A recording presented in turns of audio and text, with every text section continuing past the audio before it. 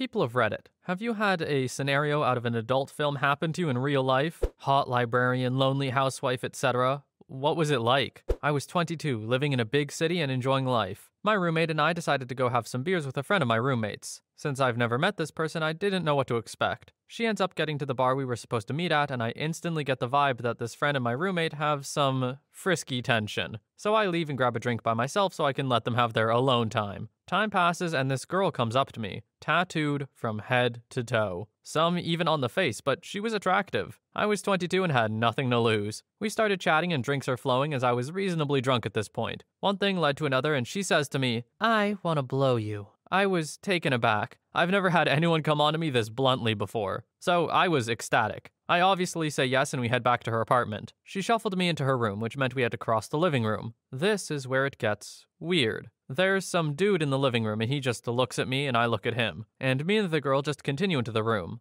I was thinking this dude was her roommate or whatever, so I carried on. The second we get into her room, she starts going to town. It was wild. I'm enjoying this and thinking, I peaked. This is it. After a couple seconds, she stops, whips out a bag of drugs, puts a sloppy line on my shaft, and does a line off my dong. I was staring in utter shock. Was I dreaming? Did this just happen? What the hell? Anyway, she finished the line and continued, and it was still amazing. I'm about to finish, and as I'm about to, she deep throats, and I'm in frickin' heaven. As I climax, without my knowledge and with laser frickin' precision, she rams her index finger into my butt. It's like she was a sniper. She instantly knew where my brown eye was. So here I am with my dong in this girl's throat, a finger up my butt where nothing has gone before, and pants around my ankles. The feeling I felt is indescribable. Mouth is wide open. How do I react? Well, she swallows, gets up, looks me in the eye and says, "Get out." I swear to you, I have never put on my pants quicker than this. I jolt out of there, walk past the dude in the living room, and the dude says, "You know, that's my girlfriend." Again, mouth open, I just run back outside. Texted my friend saying I had to scram, called an Uber, and then went home in the most shameful state of mind I have ever been in. While not something I would consider out of an adult film or anything like that, definitely a banger to kick it off with. A wild ride from start to finish. Let's hope the others are this good. Story 2. I was drinking at a bar minding my own business. Two women start chatting with me. We do a few shooters, I crack some jokes. They ask, "What would you say if two ladies wanted to play with you?" I responded, "Break out the toys, let's go." We slammed our beers, paid tabs, took a cab to their place, and just banged a lot. The whole thing felt like an adult film. When I left a couple hours later with a beer in hand from their fridge, I realized I was in an unfamiliar part of town. Found a convenience store and took a cab home. 10 out of 10, would trio again. Story 3. Almost. In college, a hot next-door girl invited me for a late-night tea. Went to her place, she opened the door, and she was wearing only silk pajamas. I could see that she wasn't wearing any underwear either, and my heart started to pump like hell. And somehow I managed to drink tea and talk for an hour and then leave. No banging, nothing. I really don't know how I managed to screw that up to this day. Story 4. I'm a massage therapist. I had a female client and she was a very attractive woman. I was performing a 2-hour massage. First hour was chest, arms, legs, etc. Halfway through that, she tells me I am very good and I should massage her husband. I had massaged her husband. He hated me and got irrationally angry at the end of the massage. I told her that. She said, "He's so weird. The other day he came home to me bathing and he was like, 'Girl, you knew I wanted to take a shower. How could you do this to me?' Then stormed out. And he didn't come back for like 2 hours. I kept massaging her, but in my head I was like, yeah, that guy's not normal. I turn her over. Now it's time for legs first, and then glutes and back. She starts moaning and moaning. She's really into it, a little too into it. She's dropping comments like it feels so good with a sort of sexiness to her voice. I am beginning to become alarmed. I get to her back and pull the sheet down. She starts pulling the sheet down to reveal the top of her butt, then the middle, then the whole thing. She's also clearly pleasuring herself. She's really into it and moaning hard. I won't lie, I was solid. Pretty hot so far, huh? Well, I'm a massage therapist, not an escort, so indulging could end my career. I should have just stopped the massage, but the whole time I was thinking of her freaking out and going home to her crazy husband to tell him I'd accused her of doing exactly what she was doing. I'm not a huge dude, and he is. He's also built like a linebacker. He also seemed crazy enough to wait for me by my car in the parking lot. I finished the massage, she finished herself. Story 5. Working night shift as a desk clerk. Gorgeous woman walks in the door. She's upset and asks if she can sit. Now, when I say gorgeous, I mean just that. Not centerfold looks, movie star looks. Blonde, beautiful face, killer bod, sexy but classy clothes. She had met her ex-husband for dinner, but it didn't go well. They had a fight and she left and ended up where I was working alone in a small hotel. We talked for hours. Never in my life had a conversation gone so easily and so well. She clearly liked me too. Midnight came and I was off. She said to me, "I don't want this to end. Let's drive somewhere we can park and talk." So we took her car, went up in the mountains, and found a nice place to park where no one could bother us. We move close, still talking. She's in my arms and she looks at me and says, "Sometimes I think I'm crazy." I respond, "Everybody feels like that sometimes." She looks me dead in the eye and says, "Yes, but right now I can hear the devil. He says I should go home and unalive my children." Needless to say, I did not get laid that night. Her ex got called and he and I took her to a hospital. He ended up telling me I was an okay guy,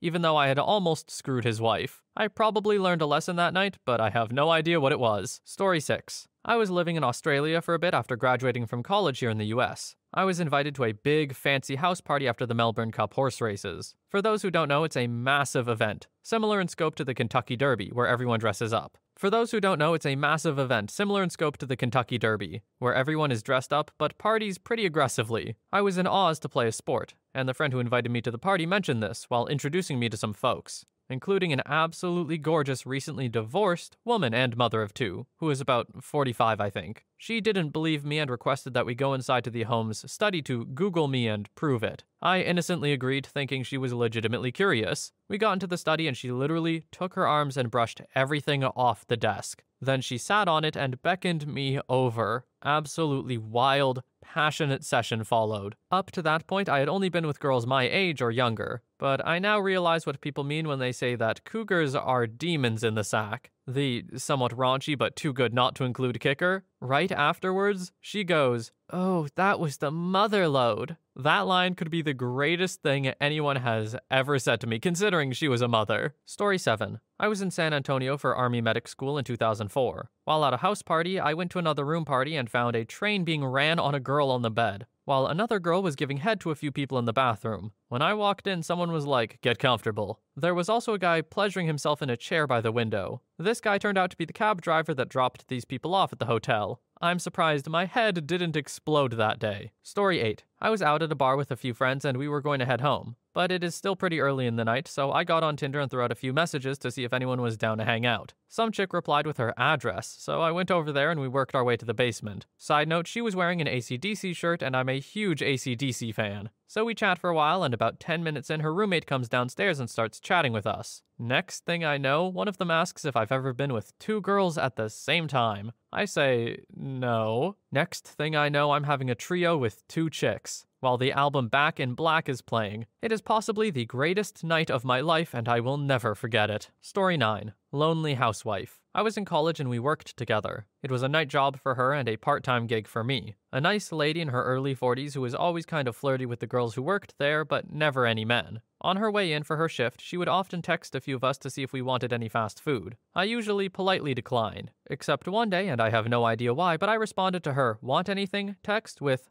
"a nice set of breasts." It was the best thing a 21-year-old me could come up with. Damn, did it work. That instantly turned into flirty texting and then outright dirty texting of her sending random nudes she had on her phone. We eventually meet up in a parking lot and she performs oral on me like a champ. We continue to randomly hook up over the next few days. I'd text her when I was drunk or her me when she was frisky. She'd come meet me in her husband's lifted truck and I would bang her in the back seat. It was a wild few months. Things got weird when she started telling me about how she hated her husband. And while he was a good father, he was kind of a crappy husband. Again, at 21, I didn't have the mental capacity to start dealing with that, so started ghosting her texts. She ended up leaving him and getting an apartment of her own. I went over once and ended up banging her on one of her kids' beds. They weren't home, and I left feeling really dirty about the entire situation. She left our mutual job a few months later, and we never really spoke again. This was around 10 years ago, and I look back on it from time to time and think what a weird situation that was. But at the same time, what a fun one. Being a 21-year-old kid with not much experience, being able to text this woman at any time of day to meet up was amazing. She was super frisky and, as cheesy as it sounds, taught me a lot. Thanks for the memories, lady.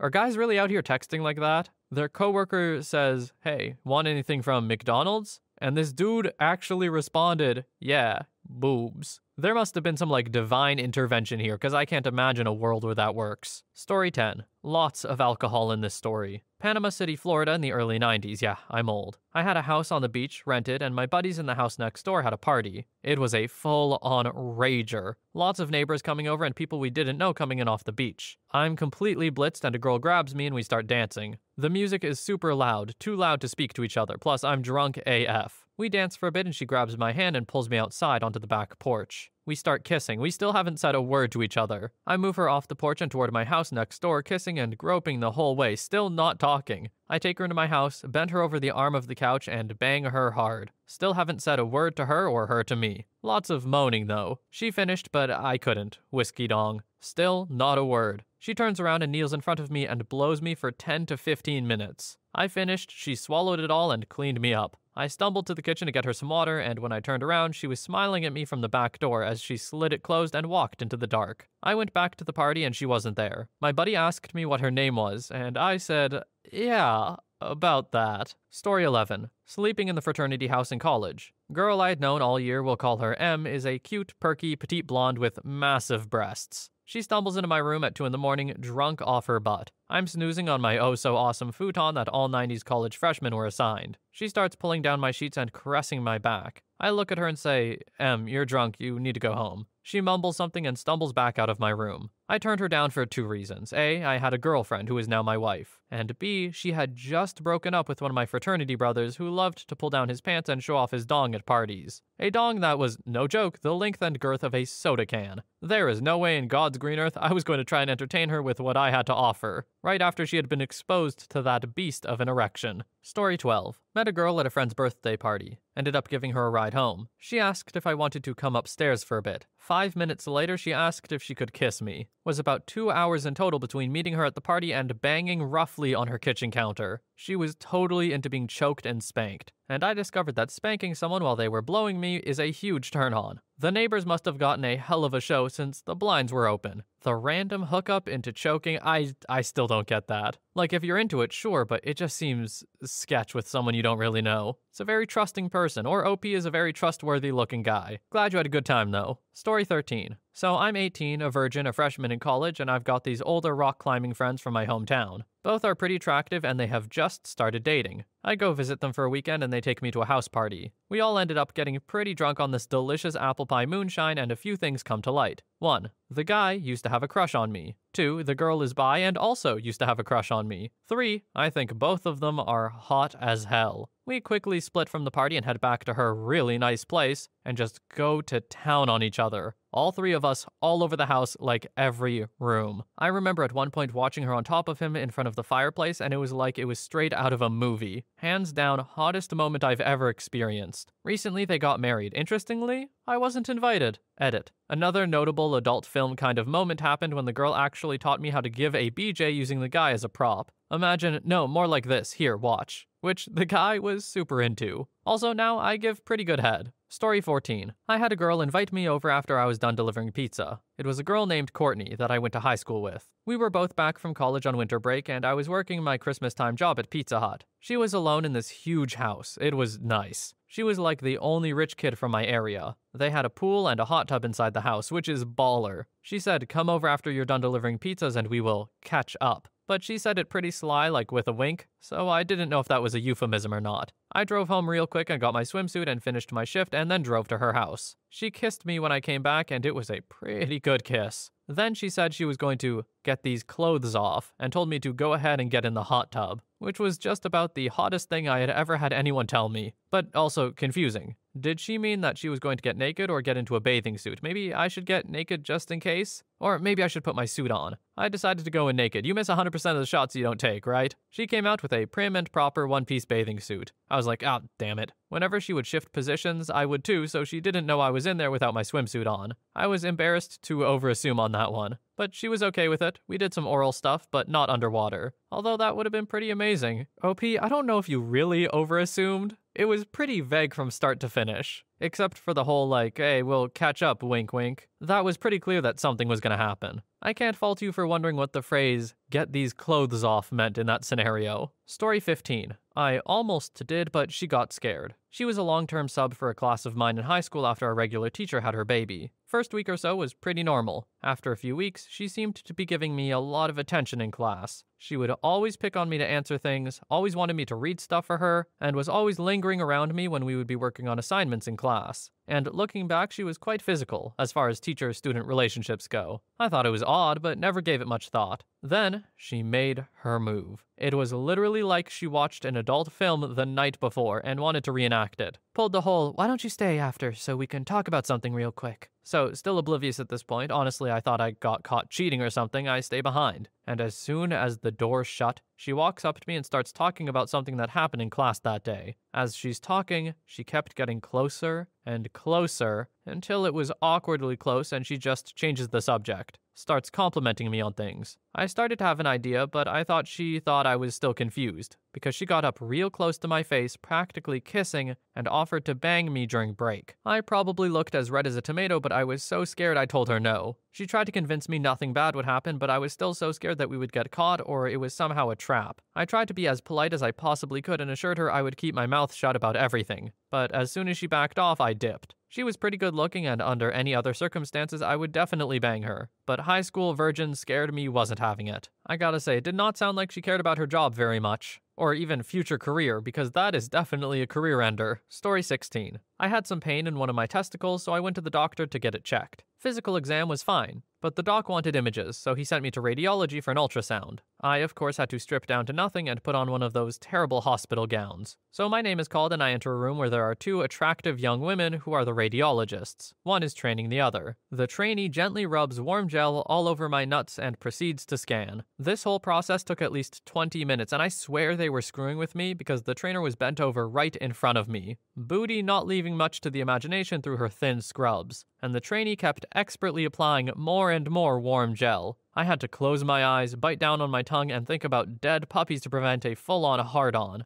Despite my precautionary measures, erection prevention was only mostly successful. Story 17. We used to know a girl who fetished Asian dudes and looked like Kate Upton. Every chance we got, we would poke fun at her and she would flirt back. After a few months of knowing her, she invited me and my buddy, both Asian players at the time, to where she lived an hour away to hang out with her and her boyfriend. However, as the weekend came, she revealed that she had broken up with him, and that he would be sleeping in the living room while my friend and I could sleep on the floor of her bedroom. The night comes and we have a great time dancing, drinking, and being merry before walking back to her place to discuss coffee, hipster stuff, etc. At this point, it's like 3 a.m. and we hear the ex-boyfriend come home. He starts to make noise in the kitchen, which is on the other side of our friend's bedroom. For whatever reason, she immediately takes that as a cue to start kissing me, then kissing my buddy while the three of us get undressed. I wish I had adult content-esque video evidence in cross-section format where the camera can see the ex-boyfriend nonchalantly making tea on one side of the wall and us making his ex-girlfriend loudly tap out on the other. Story 18. Me and my SO like having trios. We learned very, very early on, do not have one with your good friends though. It's messy. Now we just do it with randoms. We don't really pre-plan anything, but we know it's something we both like. If we go out and one of us gets chatted up, I'll feel it out to see if it's something they'd be into. He sorta lets me take the lead and make decisions on if it's gonna happen or not. More women are down with it than men, and he mostly gets to bang 2 women at the same time if I think it's a good idea. So he doesn't really care that I'm taking the lead. Most adult content-esque situation we've had was when I was once chatting up this really hot older woman